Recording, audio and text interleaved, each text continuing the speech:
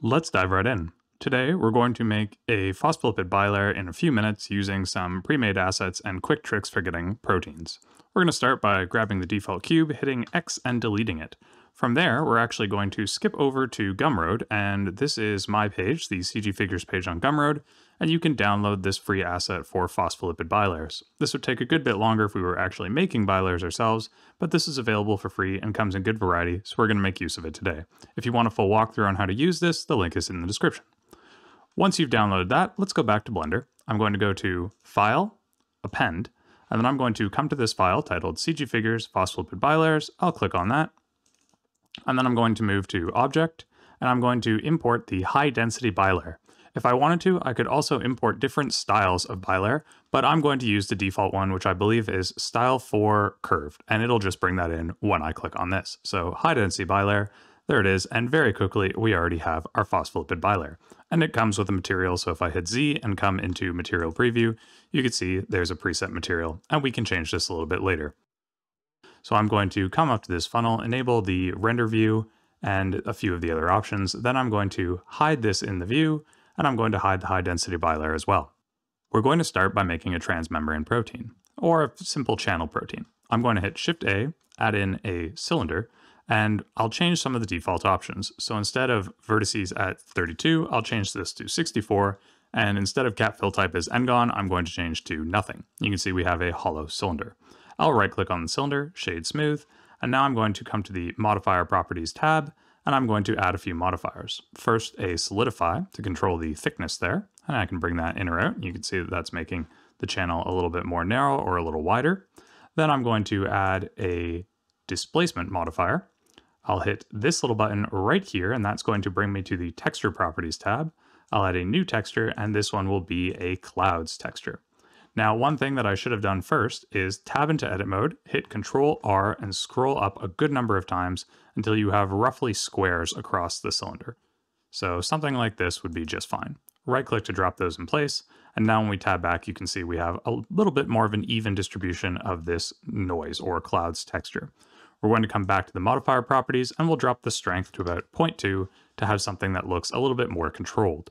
We're then going to hit Control 2, and that's going to add a Subdivision Surface modifier so everything smooths out nicely. And this is the basics of our transmembrane protein. We can change the channel size with the solidify. We can change how pronounced the disruption is with the displacement.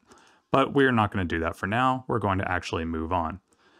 Let's start by putting this protein in the bilayer. So I'll re-enable the high density bilayer, and you can see this is actually just about the right size to peek through both sides. If it wasn't, you would just have to scale it up or down by hitting S and then Z and then scaling it. If you want to keep the same size but have it be a little bit wider, you can hit S and Shift C, and then that will actually let you go in or out.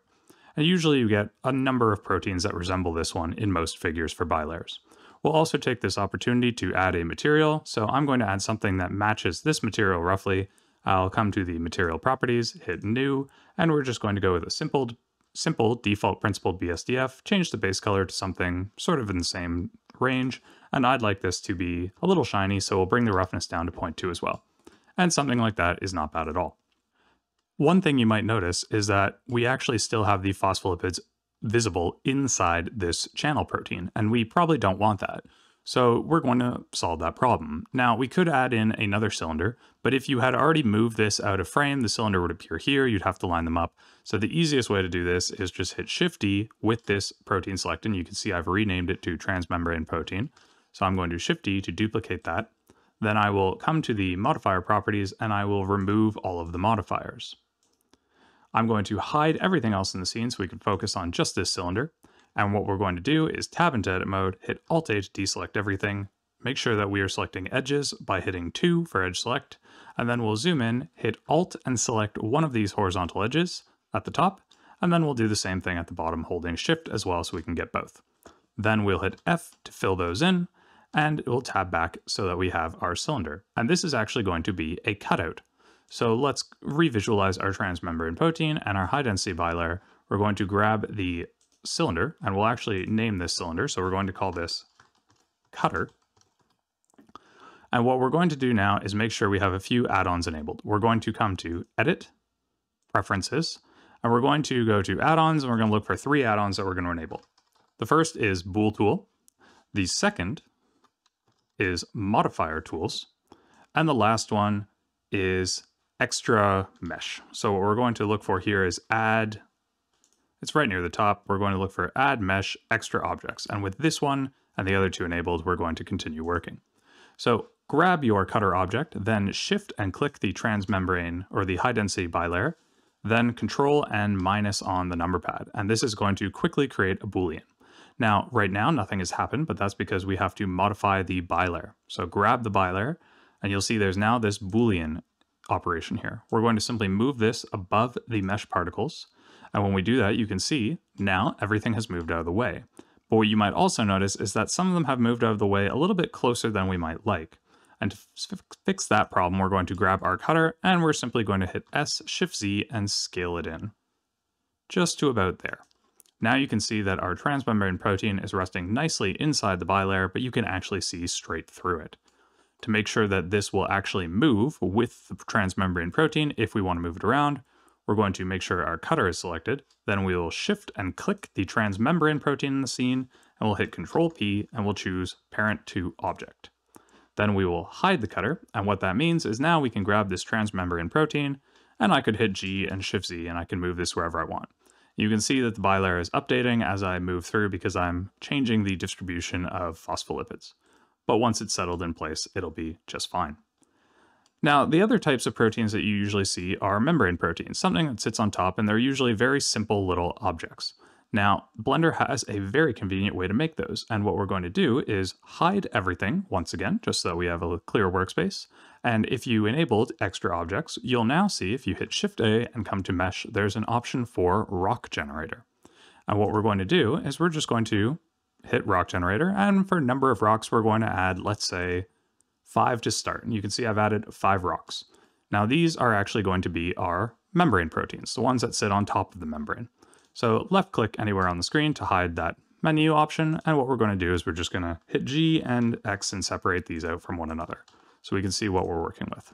Now you can see they all have a significant number of modifiers applied. If you enable the modifier tools, what you can now do is simply hit Toggle Stack, and if you're working in 2.9 or later, you can grab modifiers over here and drag one of these subsurface modifiers to the bottom.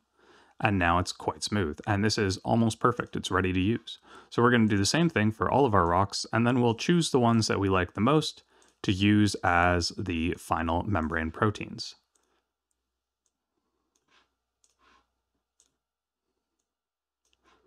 Now, I happen to like this approach because it's relatively easy and makes it straightforward and quick to do. One of the things that's worth noting here is that these are obviously not exact proteins. These are schematic replicas, so do with that what you will. We're going to re-enable the high-density bilayer, and we'll also re-enable the transmembrane protein. We'll come to the collections over here, grab our first rock, shift, and then click the bottom rock, and you can see we have them all selected right there. So we'll hit G and Z and bring them up, and G and Y just to move them over here so we can kind of see what we're working with. I also have all of them selected right now, so I'm going to give them the same material as our channel protein by hitting Shift, clicking the channel protein, hitting Control L, and then making links to the materials. So now everything has the same material. And I could simply grab these, move them wherever I want by hitting G and Shift Z, and then I can scale them up appropriately. I'm going to hit Shift Z to make this a little bit of a flatter protein. I'll move this one over here and change that to something like this as well. And I generally find the rocks are actually pretty good for this purpose. They scale well, they integrate in the protein membrane, and they generally actually look pretty decent. So something like that, we can have a little one over here, and we can have another one right there. And if we come to our material preview mode, we can now see we have a phospholipid bilayer with a convincing distribution of proteins very quickly, very easily. If you wanted to, you can also come to the phospholipid pair itself, re-enable the subdivision surface. You can see that's much smoother. So this is what you'll actually get in the final render. One thing worth noting about all the rocks, which I think it is advisable to rename as membrane proteins, is that the level of subsurf is very high in the render. So if you want to have shorter render times, simply reduce that from 3 to 2 for both of these, and you can do that for every single one, and that will just give you a little bit of a faster image rendering. Now, this happens to look pretty decent in Eevee, and that means that you could actually set this up to render in probably under a minute, even if your computer is not that powerful. And to demonstrate that fact, I'll go ahead and do the render setup now. So I'm going to come to Render Properties, Film, we'll change to Transparent Film, and then I'm going to use an HDRI. So in Material Preview right now, we're using one of the built-in HDRIs, which you can access over here, and we can explore different looks for this scene by simply changing the lighting. Let's see what we have. This one's not bad. And I'm also going to change some of the materials here so that some of the proteins are a little distinct. I'll come to Material Properties, and I'm going to hit this little button right here to separate the material for just this one, and I'll change the color and make this protein a little bit more blue. I'll do the same for this one over here, and I'll make this one a little bit more red. And we could do this throughout, and we could have all kinds of different things. I'll use the blue one for this, and I'll use the red one for that. Now, if you really wanted to have something like a little spiral chain or an actual protein in here, then there are other resources that I recommend using. Specifically, I recommend coming to Brady Johnston's channel and looking at Blender for Biochemists, where he shows how you can make these actual alpha helices, beta sheets type structures. So if you want to do that and insert those into your scene, feel free to check this out. It's a little bit longer, but it is worthwhile if you really need that level of detail or realism. And if you want to add regular molecules, you can check out my tutorial on how to make any molecule in Blender and insert that into the scene. But for general schematics, I find this is pretty good. The type of thing you would see as a piece of cover art or sort of a promo work. Now let's go ahead and finish setting up that render. So I'm going to come to Render Properties, I'm going to stay in Eevee, and we're going to actually use the built-in lighting. So we'll start by enabling ambient occlusion just so we get some nice shadows. I'll open a new window, come to the shader editor, and instead of object, we're going to change to world.